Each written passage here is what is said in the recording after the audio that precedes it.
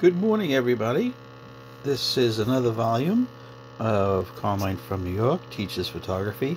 Today we're going to show the POWERFILM 35mm film scanner. This is it. This is it in action. Alright, as you can see here, I'll show you the screen. Okay, this is the, right now I'm doing black and white negatives. I'm using the POWERFILM scanner from Pacific Image Electronics. The software is CyberView PF135. There's not very many videos or information out there on YouTube about this. It's pretty good. I like it. Is it fast? No, but it gives you very high quality scans without having to set up your copy stand and your digital camera. It works very well. It's pretty simple. You load the your negative strip in here. It automatically catches it. It scans it. It comes out here, and you can put your whole roll, meaning 6 frame strips. You can load them all into the batch feeder here, but experience that I have proves that it's easier, faster, less complicated, less jamming if you just put in one strip at a time. Okay, these are some shots I took yesterday in New York, and let me just give you a few tips about using the POWERFILM film scanner. First thing you do is, when you want to scan, you plug in the power and turn it on without plugging in the USB cord. And what that does is you turn the power on, and this light here, okay, it has to warm up. It takes about 2 minutes. You want this light to go steady. Right now it's blinking because it's in operation, but you want this light to go steady for about 2 minutes. Okay, and then you plug in the USB cord in the back. Right, this is your power, this is your USB. It looks like a printer cable. Okay, and then you turn on your you start the app, and you get right into it. All right, you have your choice of, well, this strip is finished. Okay, so I'll put that in the pile of done. This is good. You guys get to see the loading. Okay, so you take another strip. Okay, you put it in the back of the machine. You slide it down until right there. See, it says no film. Now watch, as I push it down, film detected. You stop pushing it down. With your mouse, you click scan another batch. And as you'll see in a second, it will catch the film, and it will start scanning it. There we go. It brings it down, it scans it, and it's a little noisy. It's always that way, but it makes all different kinds of sounds. This is the feeding sound that it's feeding, and then it stops. Okay, and then it starts to scan. It's very meticulous. It's a 24 megapixel scan. Okay, and you check your screen. Okay, it says scanning, and you will see slowly on the, there it is, on the left hand side, there's your negatives right there. Very slow, very methodical. You could put it on quicks. You have many choices. You could put it on fast scanning, low resolution if you want to go quicker. If I'm gonna take my time and take photographs and scan them and put them on my website, carminetaverna.com, and print them and make YouTube videos and try and teach a class on how to scan, I'm certainly not going to use low resolution. I'm going to use the best resolution. What else can I say? These units, these POWERFILM scanning units, they're expensive. They're several $100s. See if you can get one secondhand. Save yourself a little money. I've never seen them for sale yet used. I got mine at B&H. I paid cash. They didn't give me anything. Okay. Do I recommend it? Yes. Do I recommend it for somebody that shoots one roll of film a month? No. It's too expensive for that. You got to shoot more than one roll of film a month, 35mm film a month, to be able to justify an expense like this.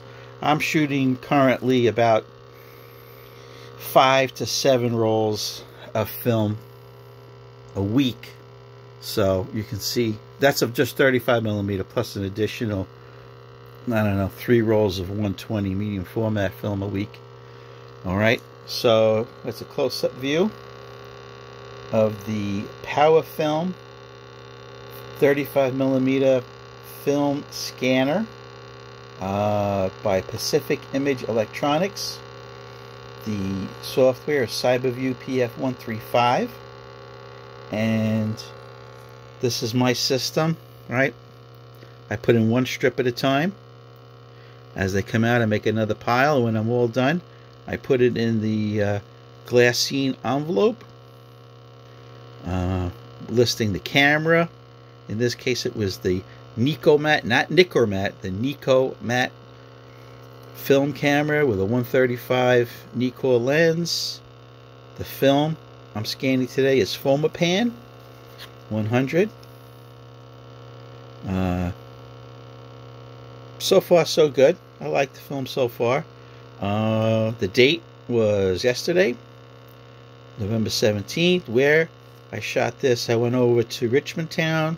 They have a nice historic section. It's on Staten Island. And let's go back. We'll take another look at the CyberView.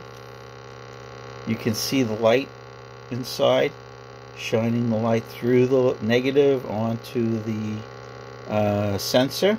This is just like a digital camera. It has a sensor, it has a light source. It's basically taking photographs of your negatives, right? Now, if you remember what we spoke about in the last volume, you do not need to purchase a program to open up your negatives and turn them into positives. If you have a PC, if you have a Windows computer, you open them up in Paint for free. You open them up in Paint for free. Here's a nice shot of inside the scanner. You just click, you put your negative in Paint, you click Select All, you right click, invert the color, boom, turns it into a positive, then you save your file, and you're all done. There you go. There's a nice close-up view that I have never seen before on any YouTube video or even from the manufacturer. You can actually see the film being scanned right there. There you go. It's nice and slow. If you get this scanner, you must, I repeat, must get a like a shower cap to put over this while you're not using it, to keep the dust from infiltrating inside. Okay.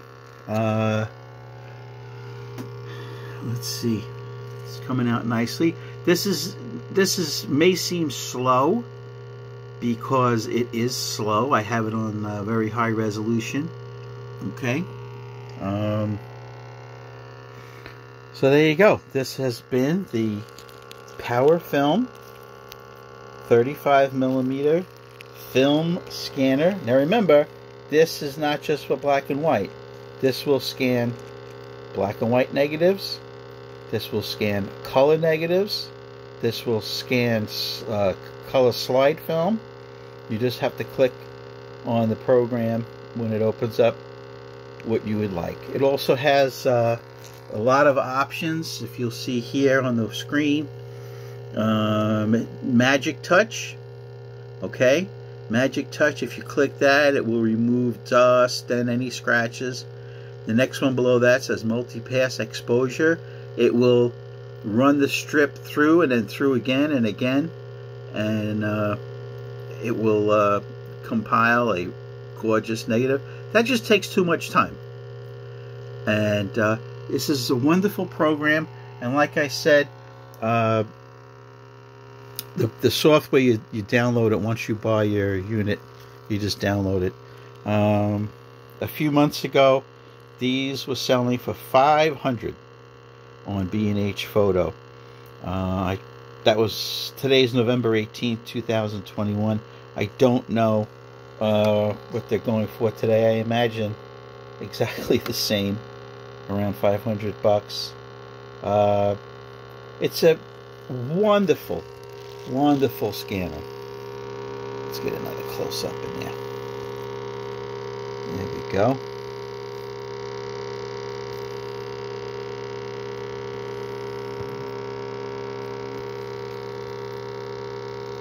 Let's see. Okay, the end of the strips coming out. Right there. You can see how slowly it moves. I'll put it right there. That is how slow it moves when you have it on high resolution. And you know what? Well worth it. Well worth it. Alright guys. So this has been a demonstration of POWERFILM 35mm film scanner, brought to you by Pacific Image Electronics. The software is CyberView PF135. I purchased this. This was not given to me, loaned to me. I have no stock in the company. I'm not their employee. I am just a photojournalist who wants good scans of 35mm film. Alright guys, Carmine from New York. Have a great day, and don't forget, please subscribe. You can comment below. See, now it says scan another batch. Comment below. You can send me an email at blackandwhitephoto@aol.com. Go to my website. You'll see these pictures today or tomorrow on carminetaverna.com. It's a website of just my photographs with a little explanation of the gear. And don't forget, please subscribe. I'm shooting for 1,000 subscribers. Okay, guys. Carmine from New York, teaching photography.